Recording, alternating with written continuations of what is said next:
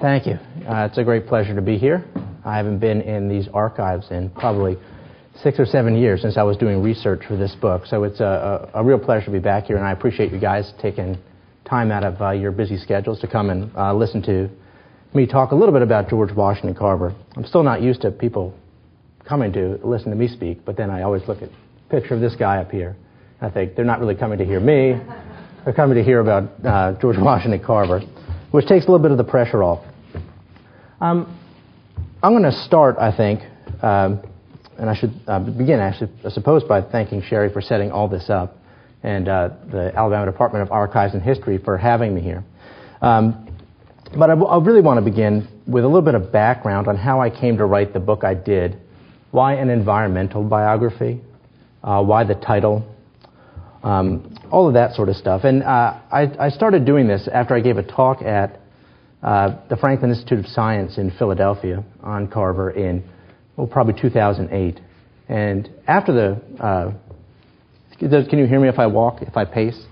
I'm sort of, by habit, a pacer. I was at the Franklin Institute, and afterwards a woman came up and said, why would you say these terrible things about Dr. Carver and all of this sort of thing? And she had conflated what I was arguing against with what I was arguing. And so I want to be really clear at the beginning and lay out exactly the scholarly context for why I wrote the book, and then the public context for why I wrote the book, and how they sort of come together, how they, I think, dovetail nicely. When I first started researching this project, which began as a dissertation, there were only 2 scholarly works on Carver, 2 scholarly book-length works on Carver that had ever been written, which was really surprising to me, because Carver's an iconic figure. Now, I should note that by scholarly, I mean a book that documents its sources, that tells you where it got the information from so you could go back and check it, right? Only 2. The first of these wasn't published until 1981, which was maybe even more surprising. That's Linda McMurray's George Washington Carver, Scientist and Symbol, which is, I think 30 years later, still holds up for the most part pretty well. And she's interested, as the subtitle indicates, in his work, in Carver's work as a scientist, and then his reputation as this racial symbol. And for what it does, it's actually pretty good. The other book was a edited collection of Carver writings, really an annotated collection of Carver writings by Gary Kremer, George Washington Carver in His Own Words, which was published in 1987. After that, silence on Carver. The next thing that was published in any sort of scholarly journal on Carver, scholarly history journal on Carver anyway, came in 2006 when I published an article, so 19 years, which is quite a gap. So I was trying to figure out what it was that historians made of Carver, and they didn't seem to say anything about him. Now, there was a time when historians knew just what to make of Carver. For a long time, Carver served as a contributionist hero for historians, proof in the flesh that African Americans were as capable as white Americans, right? That white theories of racial superiority just didn't hold up to scrutiny. They just didn't work. In the wake of the Civil Rights Movement, however, this became, in essence, the sort of a normative assumption. People just said, of course this is true. And Carver became less valuable to historians that way. In the 1970s, this former view, which had seen Carver as this contributionist hero, this great hero, was turned on its head, and Carver became an anti-hero in many circles, at least many, I would say in general, in scholarly circles. His reputation as a scientist was debunked. He was attacked as an Uncle Tom who, maybe just to give you the brief view, they said his reputation as a scientist was inflated. He hadn't really done all of these things that he is credited with, and the reason he was credited with doing these things was because he was older, he was unthreatening, he was unscientific, and that he didn't record these things, and that he basically allowed himself to be exploited by this white majority, by the Southern white establishment, to become this famous guy. The classic work on this came in 1976. It was published in the Journal of Southern History. It's Barry McIntosh. The subtitle really says it all, The Making of a Myth.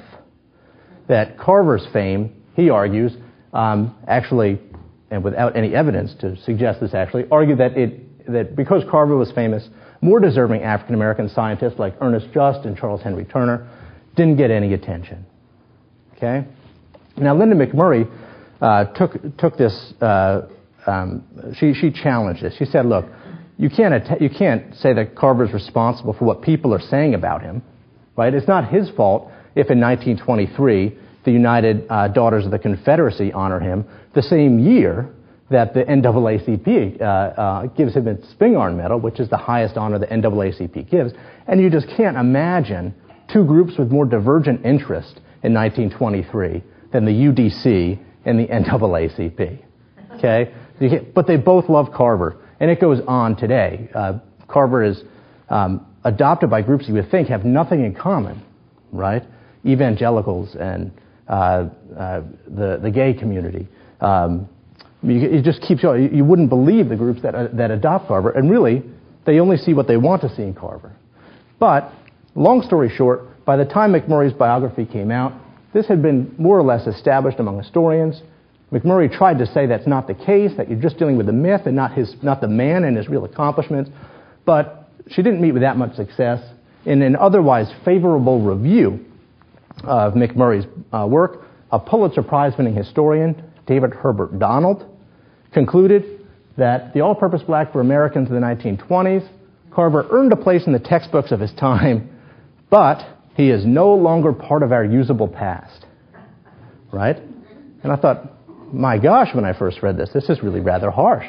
I'm not as famous as Carver. I haven't accomplished anything. I'd like to think that I have a place in the usable past, right?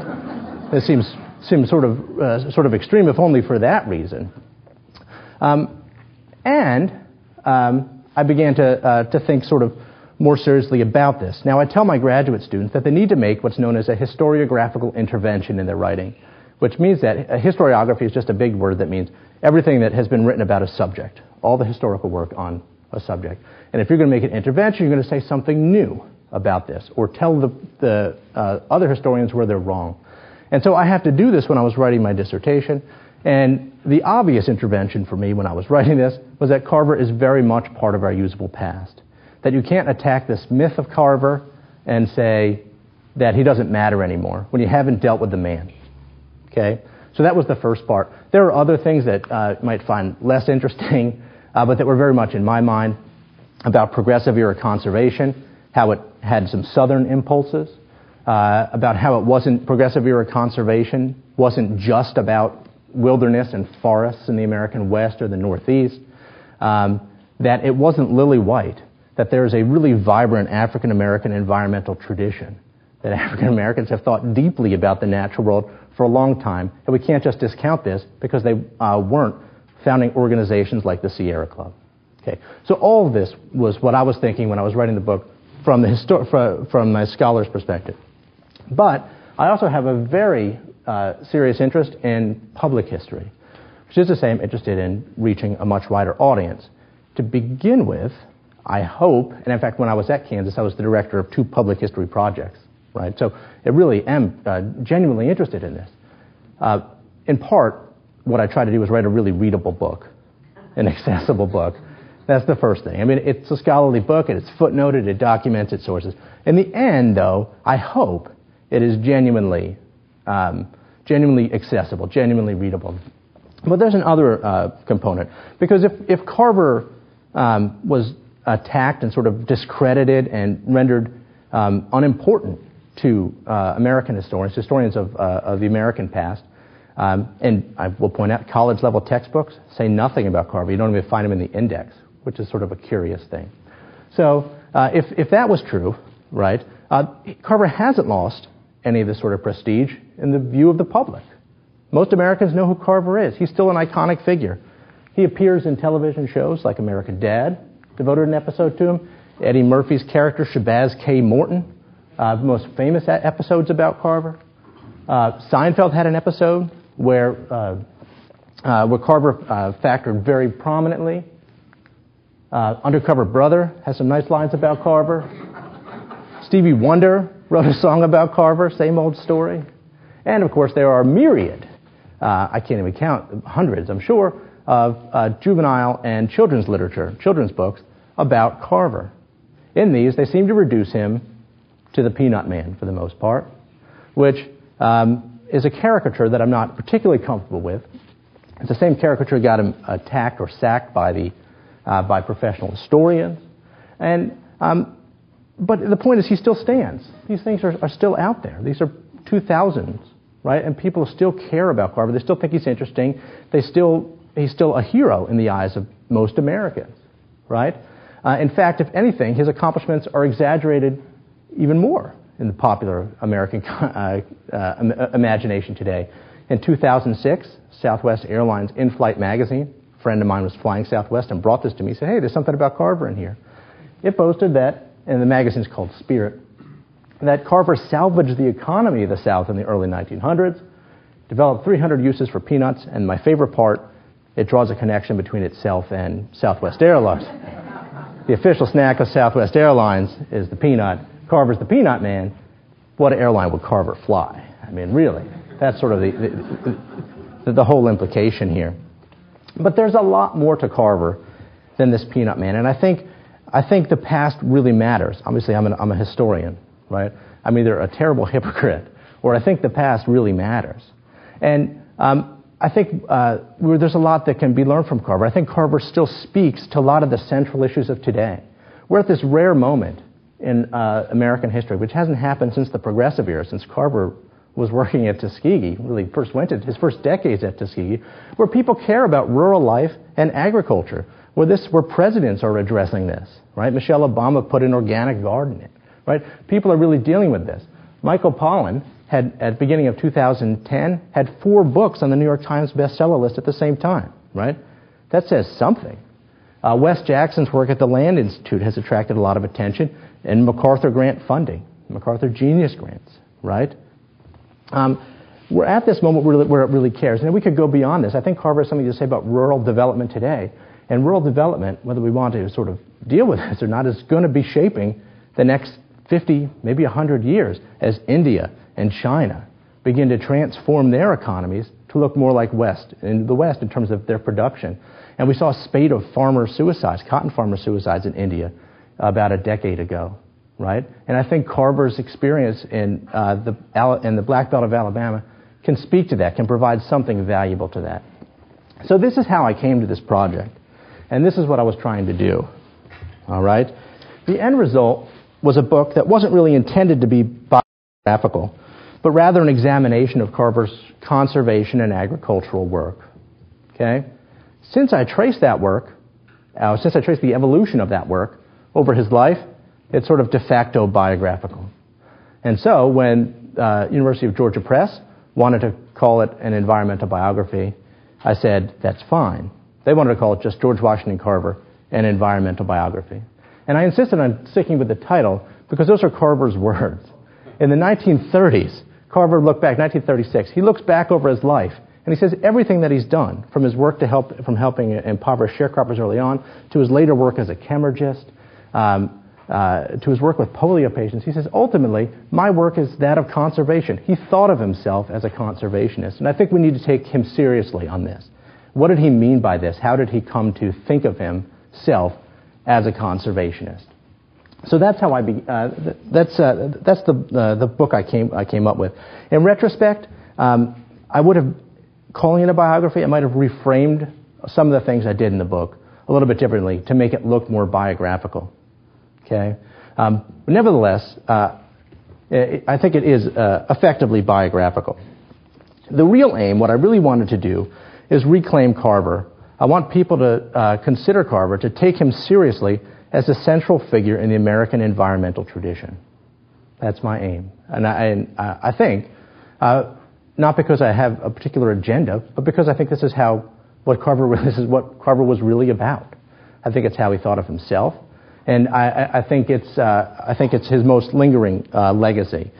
That progressive era conservation especially wasn't just about Teddy Roosevelt and Gifford Pinchot and John Muir and the fight over Hetch Hetchy Dam in California, or John Burroughs or Cornell's Liberty Hyde Bailey, or all these famous people, right, that are associated with it, these iconic figures. but that Carver was part of it too, and that he was obscured for his connections. This had been obscured partly because of his race and partly because he became so iconic as the Peanut Man, right? And lastly, I suppose, because he's working with agriculture, which until recently wasn't considered a conservation thing, though he certainly thought of it in those terms. All right, so that's where I started, and wanted to make sure we're not running too low on time. All right, that's how I came to write the book that I did. Let me tell you a little bit about the book that I did write. The heart of the book, I should say at the beginning, is Carver's Progressive Era campaign to improve the lives of impoverished black farmers in Macon County and the rest of Alabama's Black Belt, and by extension, the South. Right? I think this is where he was doing his most significant lasting work. Okay? But to get there, you have to understand what happens. And so I set up the book. For the prologue starts in Macon County in 1896 with Carver stepping off the train. And this is because what I want to set up is this collision of Carver's sensibilities and his training with the ecological realities, the social, the economic, the political realities, often rather ugly realities, of Macon County, Alabama in 1896. And what happens when these come together? What happens when we get the convergence of the twain, so to speak? To get there, I start with Carver's childhood. There's a lot that we don't know about Carver's childhood, mostly because it's not especially well documented. It's a fragmentary record. Some of the records we have disagree with each other. Just for instance, the 1870 census lists Carver as 10 years old. Do the math, he'd be born in 1860. The 1880 census lists him as 15 years old. It is a rather unusual person who ages 5 years over the course of 10, right? So, what do? For a while, park historians argued at the Carver National Monument after it was set up, argued that, well, Moses Carver, who's pictured here, and who was maybe Carver's owner, probably Carver's owner when he was an infant, but we can talk about that maybe. But he was certainly adopted Carver, and Carver spent the first 12 years of his life essentially on Moses and Susan Carver's farm.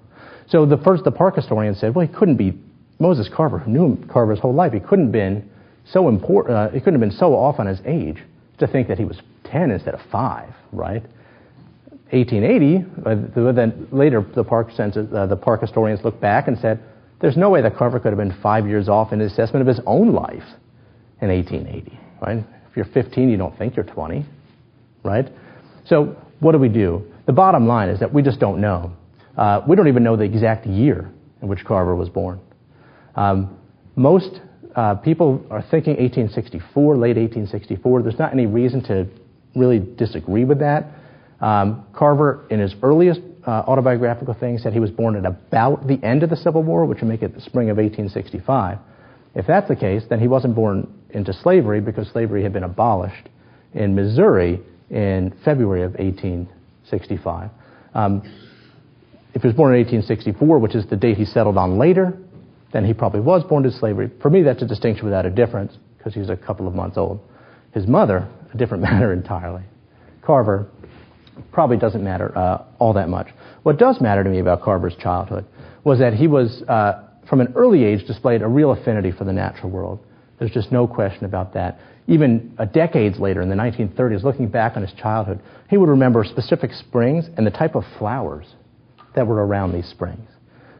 Real sort of detail stuff. And he became, in essence, an amateur naturalist early on. He would collect things, collected so many things that Susan Carver made him empty his pockets before he went into the house, right? No more frogs, no more rocks, no more. Gotta empty your pockets. The other thing that matters to me, or that I think is essential about, in terms of shaping Carver's environmental thought, was that he had an object lesson in the benefits of diversified farming, an object lesson in the benefits of what we would think of as the high-minded husbandry of the mid-19th century. Okay? In any event, the most salient point about his early years was that that Missouri clamped down on the opportunities for education. Okay? And so he had to leave the Carver farm to go in search of an education. In 1876, Missouri essentially mandated segregated schools. Okay? And if the county had fewer than, I think it's 20 African Americans, then they didn't have to provide any kind of school for black children. All right. So Carver went down a few miles south to a town called Neosho, but he knew as much as the teacher there. And so he joined a family that was heading west, part of a much larger migration, African-American migration, to Kansas at this time. Kansas was attractive to African-Americans at the time because it was the home of John Brown, because it had fought so hard to remain a free state, to oppose slavery. The pretensions of this sort of egalitarian ideology and the realities of life in Kansas were not connected, essentially. Kansas embraced the same sort of racial hardening that the rest of the nation did over the course of the late 19th century. And so Carver witnessed the lynching in Fort Scott. He bounced around to Olathe and Paola, and eventually settled in the central Kansas village of Minneapolis, where he graduated from high school. Got accepted, it's a very familiar part of the story, got accepted to a school in northeast Kansas, Highland College, by post. When he shows up at the door, they discover that he's black, and they say, sorry, right? He settles in the local community briefly, but the people he settles with are in the process of, they're basically Western boosters. They're in the process of moving people out to Western Kansas, and Carver does what many young Americans in the late 19th century did. He went west, looking for opportunities. He homesteaded in Western Kansas. He built a sod house, tried to prove up on his land, put crops in, planted trees, all sorts of things that all of his neighbors were doing. By all accounts, he was well liked in the neighborhood. We do know that he was continuing his activities as a naturalist. There's an account from the Ness City Times that says he has a greenhouse on his neighbor's property, all of these sorts of things. So in any event, the late 1880s were hard times on the plains, and Carver essentially finds his way off the plains into Iowa, where through a series of fortunate relationships, he winds up at another religious college that accepts him, Simpson College in Indianola, where he finds himself in the classroom of Etta Budd. Carver was a fantastic painter. He really is. If you haven't been to either of the national monuments that celebrate Carver and have his paintings, it's worth going. He really is very gifted. And he proved himself to this art teacher, Etta Budd. Etta Budd said, "You're a great artist." But looking at the racial climate of the 1890s, she wasn't convinced that a young black man could make a living as an artist.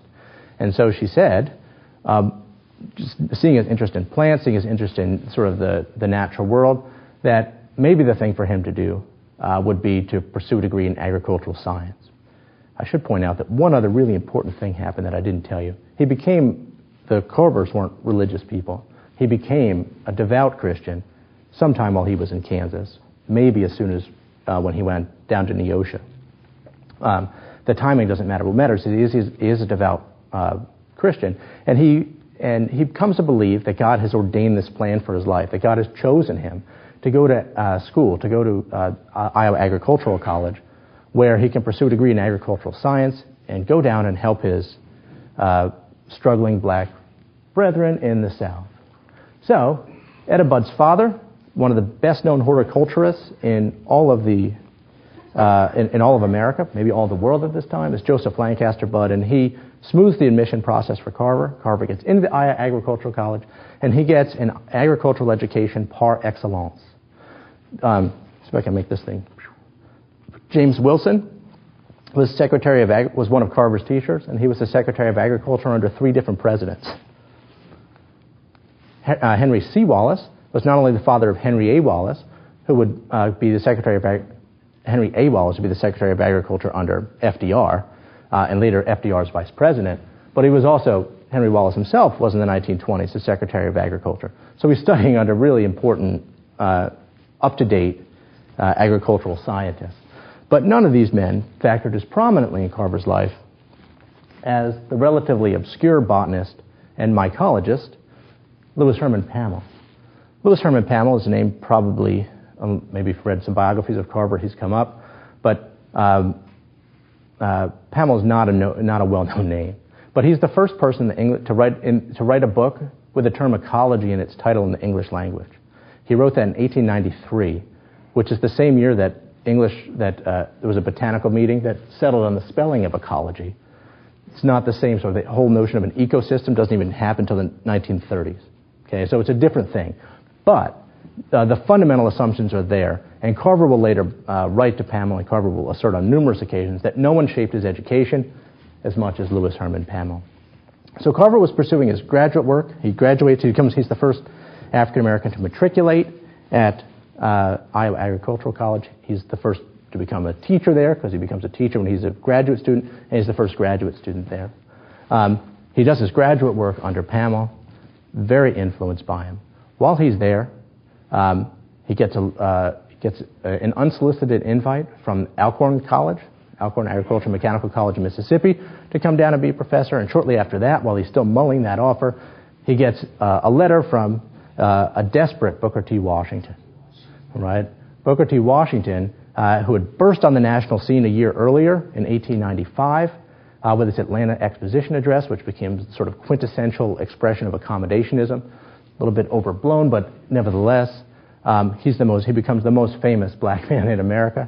And Carver, when he gets a letter from Booker T. Washington, takes this as an affirmation that God has chosen him to bring the gospel of scientific agriculture to his people in the South. Okay? So, though he plays a little bit hard to get, he accepts the position, and in October of 1896, makes it to Macon County, Alabama. The Black Belt of Alabama, he wrote to Lewis Pamela, was a strange world. Right? He found himself in a strange place and surrounded by strange people. Right? Part of this has to do with institution. There are a bunch of issues at Tuskegee that he has to deal with. There's a whole lot of work. Booker T. Washington judged his faculty on how hard or how much above and beyond the call of duty they were willing to go in the service of the school. There's constant infighting because Washington's also traveling, often off traveling. So there's lots going on. But the more significant thing for the purposes of the book I wrote was that it was very different economically, socially, politically, and ecologically. And Carver described it as a world of barren and furrowed hillsides and wasted valleys, where the denuded soils rewarded those who worked them with another mortgage as an unpleasant reminder of the year's hard labor. Carver had arrived then with a head full of ideas, a profound religious appreciation for the natural world. In fact, his deep Christianity and his religious appreciation for the world became so interconnected that it's almost impossible to disentangle them, to say where one ends and the other begins. Okay, so he already had that. He arrived with a basic knowledge of the premises of ecology, right? And he arrived with a very thorough scientific training. That said, he was utterly unprepared for what he encountered. And it was tough for him to deal with it. He attacked the problems that were plaguing the tenant farms that surrounded Tuskegee Institute with a great deal of vigor. But he attacked them initially in the same sort of way that conventional agricultural scientists do. Two of his first three bulletins, for instance, that he published from the experiment station were about the application of chemically compounded fertilizers, basically chemical inputs. And he pretended, or at least he thought, maybe he was honest, I don't know, but he wrote in the first one, he described what these things looked like, as if black farmers weren't putting these on their land because they didn't know what they were, right? Not because they couldn't afford them and their landlords wouldn't advance them more rents to do it, right? Wouldn't advance them money to do it. But over time, pretty quickly, in fact, he came to embrace a much different, a divergent agricultural vision, one that was in marked contrast to the central impulses, to the main impulses of conventional agronomy. As a general rule, progressive era agricultural science was about streamlining production to make food cheaper. So to make food cheaper, you need to increase yields. So you want to increase yields, and it was about making agriculture more of a business, whereas prior to the Civil War, the farmer was the ideal American. By 1900, the professional was the ideal American. Okay? So it's about these sorts of things. So it's the application of up-to-date technologies, the application of fertilizers, the increase of production, the trying to maximize profit. And Carver eventually rejects all of that. He comes to reject the application of up-to-date technology. He rejects the application of chemically compounded fertilizers. And he even rejects the notion that we should judge success by yields and profits. Okay? Which is pretty surprising. He waged his campaign, I should point out, in 4 ways. The first 2 of them are pictured up here. First 2 of them, obviously he's teaching in Tuskegee's classrooms. And when he's teaching there, he's trying to equip the next generation of teachers to go out and bring this gospel of scientific agriculture with them. And he also began lecturing off of Tuskegee's campus. And this is where he first gains a great deal of, his first measure of fame. Not a great deal of fame yet, but his first measure of fame. He's a very electrifying speaker. He always illustrates it with something like a cotton plant or a sweet potato or whatever. But what Carver was not advocating was a system. He was not trying to replace this conventional agronomy with what we would call organic agriculture, although a lot of what he advocated fits into that model. Right? I do think that over the course of this campaign, he becomes a prophet of sustainable agriculture, a prophet of ecological agriculture. But what he's interested mostly in doing is getting people to think about the world differently, to see the world with new eyes, to reconceive the entire world around them. Where they had previously seen weeds, he says, look, there's food, right? Dandelions, you can eat those, wild onions, wild plums, and here's how you can preserve them, right? He tells them, he tells his students, and he tells his, for that matter, the clay they walk on. You could go on forever. The clay they walk on, there are paints for you. The wild plants that are on the footpaths that connect these, there are about 50 communities in Macon County. The footpaths that connect them to each other. He says, look, there's all sorts of, he says, rare beauty and fragrance are available for the taking if you're willing to go just collect these plants. You don't need to buy chemical fertilizers because the forest produces these leaves. You can just compost them, right? You can extract yourself from the vagaries of this market economy just by reconceiving the world around you. So he says that we do not recognize the problem that black farmers were facing. He says that they didn't recognize and appreciate what nature has so lavishly provided for us. And again, we are richer, he would tell people over and over, than we think we are. Okay. The other 2 prongs of his campaign were his work at the experiment station and the bulletins he published from there, which all of these have limits, and the book I explain the limits of all these. Don't have time today. And then he helped foster the extension service at Alabama, or the extension movement from Tuskegee. So actually taking the stuff to the farmers themselves, taking this knowledge to the farmers themselves. And I can't really read this. But the hallmark of his campaign was his belief that the progressive farmer wasn't the one who produced the most, or who thought, or who had the most up-to-date implements, or used the most chemical fertilizer, but, in his words, the farmer who had come to recognize the mutual dependence of the animal, mineral, and vegetable kingdoms, and how utterly impossible it is for one to exist in a highly organized state without the others. What does this sound like? This is ecology, right? The mutual dependence of the animal, mineral, and vegetable kingdoms. He's saying the progressive farmer is the one who has learned to think ecologically, not the one who produces the most. Now, his campaign, in short, this top quote here, I should point out, is just more proof that he's trying to get them to think, embrace a way of thinking, to reconceive the world around them. Because if you put some of his, he couldn't possibly, he would say, give you all the suggestions you would need to be a progressive farmer. But once you start doing some of these things, you'll see other opportunities. Because if you can use a sweet potato like this, then you can use something else like this. And it goes on and on. In any event, his campaign made good progress for a little while. Okay? When he showed up in 1896, there were about 150 black landowners in Macon County. By the time World War I comes, there are more than 500. Okay?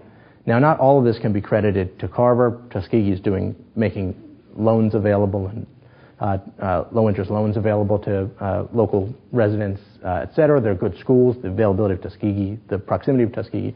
All these things factor in. It's not a monocausal solution here. But Carver's campaign seems to be making real progress here. Okay? Unfortunately, World War I was sort of the high point of it, and it began to decline after that. And this has to do with 2 things.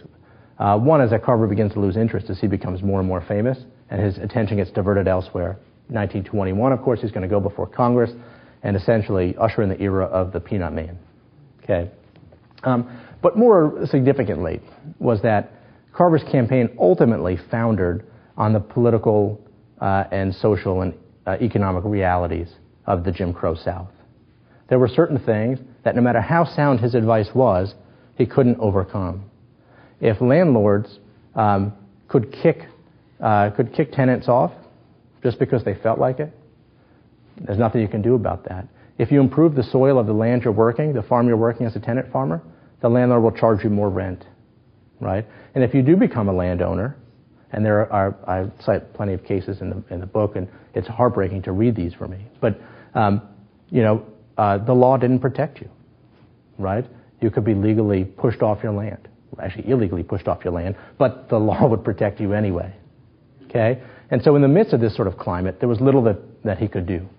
There were sort of real limits to it. All right. So in 1921, he becomes the Peanut Man. His attention is diverted to a number of lines. Chemergy becomes one of the ways it's diverted to, which is the sort of the industrial applications of agricultural products like peanuts, like sweet potatoes. Also, he begins working with polio patients. And he becomes a hero of the evangelical community, white and black, for his eagerness to credit God for his accomplishments. He gets attacked in some ways for this. But in the 1930s, he does return to this initial concern he had for impoverished black farmers. He rejects he stops being willing to do the peanut exhibit. He says this is only of use to a few people in the peanut industry and maybe a few curious people, so I'm not going to do it anymore. By the time he returns to this campaign, however, the world he'd begun to work with was just irrevocably gone. People began to think of cars and that sort of thing as necessary. Tractors were beginning to appear, and you can't manufacture these things on self-sufficient farms, no matter how hard you try. So in some ways, Carver's campaign met with meager success, but that does not mean, I would argue, that Carver doesn't matter. I would argue that the New Deal efforts to reform agriculture didn't accomplish all that much more, and that doesn't render them unimportant either. So I think we're about out of time. Let me just, close by being willing to take questions. Is that okay? The 5 minutes? Are you sure? I can take questions anyway. Yeah. We can keep this informal. Yes? Just a moment. Speak into the microphone, please. Thank you. Thank you very much. You notice I was in your amen corner the entire time you were speaking. My name is Dr. Elaine Harrington from Tuskegee. And I have with me members of the George Washington Carver Arts and Crafts Festival that we sponsor each year. And in doing so, we get the students involved in the entire Macon County School District reading and studying and writing about Dr. Carver. We give them a theme and what have you. I want to, not so much a question, but I really want you to come to Tuskegee soon, because there are about a dozen former students of Dr. Carver. And I think you would love to sit and listen to them talking about their experience with Dr. Carver as a student. So I want to really invite you to come to Tuskegee, and I'll coordinate with you before I leave today. My question. Where does Dr. Carver fit today in this whole matter of conservation and environmental, whatever you want to call it? Where does he fit today? Okay. Thank you for that question. That's a very good question. Obviously, I think Carver matters a great deal today.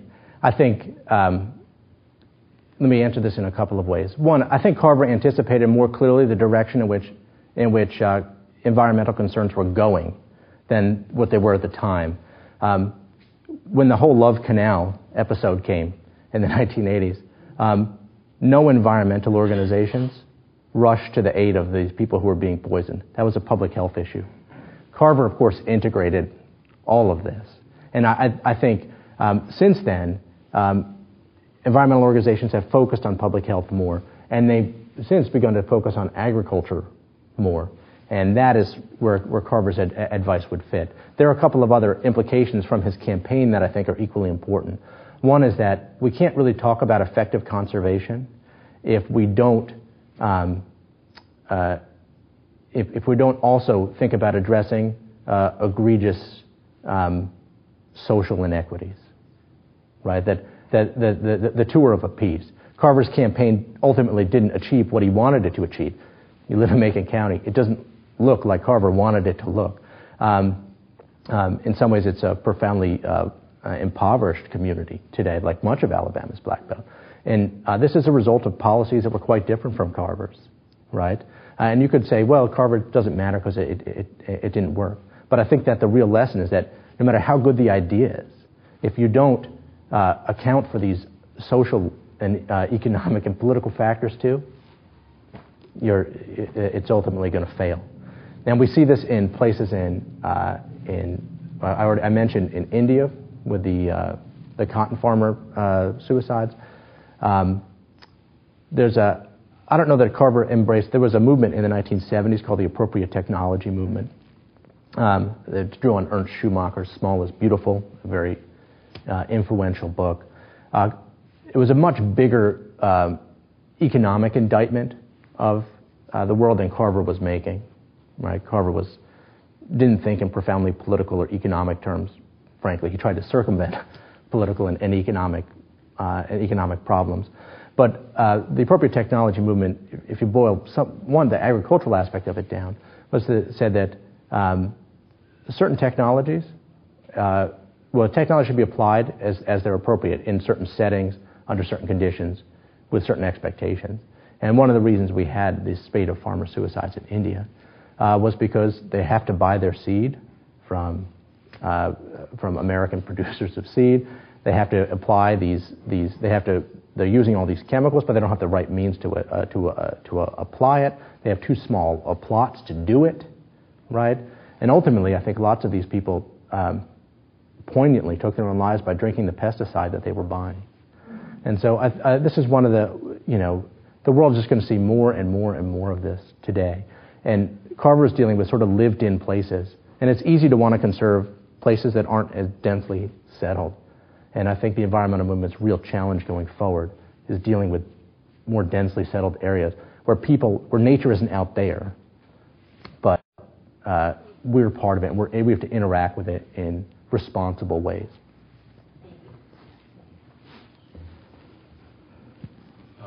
Enjoyed your talk. Thank you. I've visited Mobile. They had a large exhibition on Carver within the last year or so, 2 years maybe.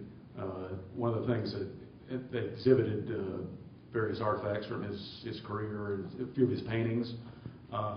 It was mentioned next to a display of some of his laboratory equipment that they were much underfunded at Tuskegee, and they had to make much of their equipment or a drill press or some kind of thing they needed to make. So they wanted to make something, they had to make the equipment much of the time. Do you think Carver?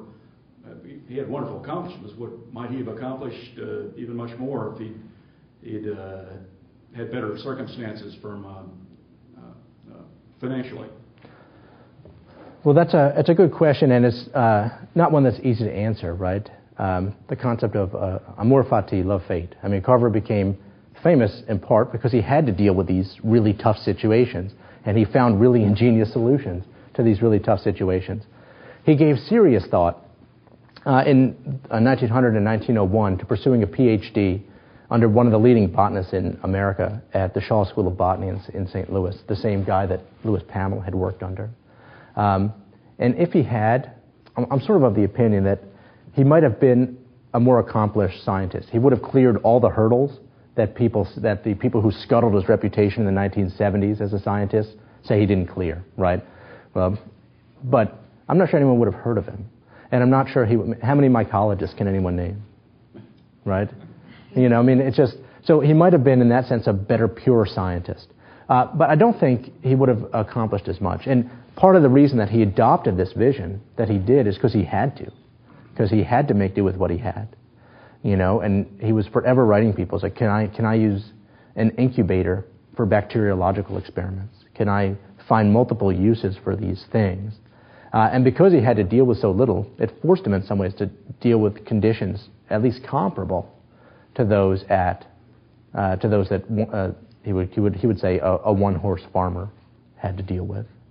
Now he had much greater access to this, and I don't want to overplay that because he made a deliberate decision to eschew particularly the chemical fertilizers, which he was obliged as under actually USD federal government law, but also under Alabama law to do fertilizer analyses. But he made a deliberate decision to do that, and that wasn't just about what he had. So the answer is, I suspect he could have done more with better. I mean, who wouldn't do more with better? If he were better healed, better equipped. But it would have been a very different Carver that we were talking about today. What were you saying? He eschewed fertilizer analysis? Well, he had to deal with chemical fertilizers to some degree. But as early as 1902, he's telling the USDA that he's doing more and more switching to compost manuring. He's obligated to work with chemical fertilizers because that's part of the way these things, the experiment stations were funded. And also under law, they're required to deal with chemical fertilizers. They're required. If a farmer brings one in for an analysis, you have to give it. So he has to deal with them, but he doesn't want to. It's not just a nod to what he has to do because he has limited equipment. It really is a deliberate decision on his part. I've enjoyed your presentation a great deal. It's apparent that you have very thorough knowledge of George Washington Carver, and I wonder if Dr. Carver were here today, if he could be here today and could tell us just one thing or a couple of things, what do you think he would tell us? Well, this is what historians can do well because they can make up whatever they want. It's a good question. Before I give you a real direct answer, let me say that one of the humbling things, I do know a lot about Carver. One of the humbling things about writing a biography is how little you wind up knowing about the person you write this book on, how much more you would like to know. And it makes me wonder as a historian if my whole field isn't doomed. Because if I can't understand Carver, how can I understand the United States or the South or Alabama or the Black Belt or whatever I'm writing about, right? So with that caveat in mind, I suspect it would depend on the group he was talking to. I suspect it would be something from his religious lines. I suspect he would say something like, "Go out there and commune with nature. This is how God speaks to you. This is how you commune with the divine, and this is what life is really. You'll never make anything of yourself unless you know who you are relative to the creation and the Creator." I suspect that's how he thought most of the time. That's what most of his letters to his students who wrote him for advice was. What do you say to the politicians? What is? That's hard to say, right? We have There's a a microphone. question right back here. Okay.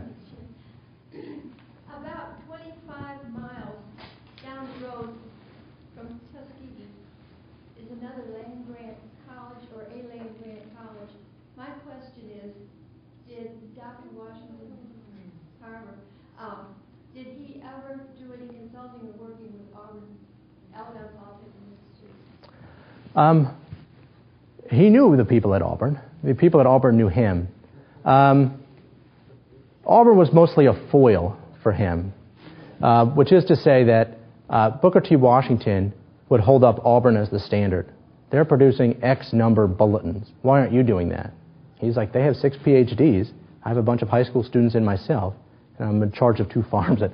And that wasn't an excuse for Washington. Sort of keep amping it up. Carver there was some I hinted at the fact that the Tuskegee faculty was divided about how they felt about Carver. And for many of them, he was an outsider.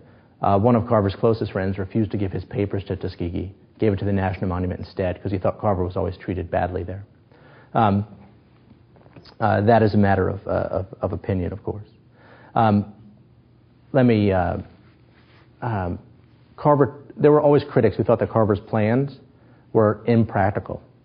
In fact, in a review of two biographies that came out in 1943, right after Carver died, Monroe Work, who was a key figure at Tuskegee, wrote that both biographies had it wrong, that we don't have an honest biography of Carver because Carver was basically impractical. And he hinted at this struggle that involved the poultry yard and how Carver was stripped of his position and all this sort of stuff. So Carver loved when Auburn University, when the experiment station, took ideas that he had written first, that he had published first, and published them as their own. So he would take great delight in that, and he would show it. He would have it marked and sent to Booker T. Washington and say, look, people thought I was crazy, but Auburn's saying the same thing now. They thought we couldn't grow wheat. Look, Auburn's saying we can grow wheat. Thought acorns were a bad feed for livestock or for hogs. Look, Auburn's saying it's a good food for hogs. So I'm not as crazy as you think I am. Then we have one more question. My question, I enjoyed your lecture very much, but my question has to do with many have criticized Carver for not patenting his works. Do you, in your research, did you unveil anything that gave his opinion about patents? Well, to some degree. This is one of the things that Carver was always forever fighting with Booker T. Washington's brother, who headed one of the divisions at Tuskegee, and their duties overlapped. And John H. Washington would criticize Carver for not doing anything practical again. And he hinted at the patents for the paints. He says, look, this isn't patent, it's not industrially marketable and all that stuff. And Carver wrote back and said, that's not my aim, right? My aim was to find a way for impoverished black farmers, he didn't care the race really, to take a hold of the world around them and beautify their dwellings. Carver loved things that were beautiful. He was a great artist. It bothered him that the people in surrounding Tuskegee lived in such decrepit, I think is a good word, dwellings for the most part. He said, look, you can beautify this. So it wasn't really his aim. The only patent, he did patent a couple of things. The only patent that he did get and was stern or really eager to defend was his pinol, which was a medicine basically for polio patients.